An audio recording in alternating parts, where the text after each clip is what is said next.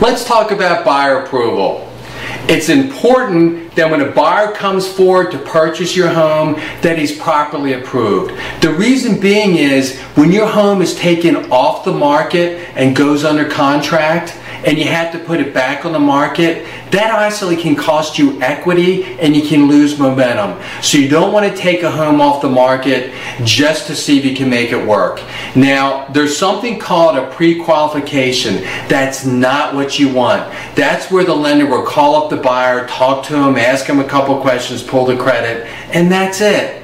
You want to have a buyer that's properly pre-approved. That means that the lender's pulled the credit, he's taken a full application. Some lenders don't like to do that because when they take a full application, that triggers the necessity to disclose certain things to the buyer and send them certain documents, and some lenders don't like to do that. We insist that they take a full application. Want to see assets and income physically verified and the file run through automated underwriting.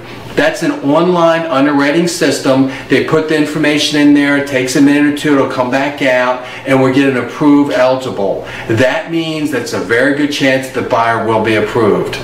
Now, if you're into a contract on a property, there's indicators that there may be an issue.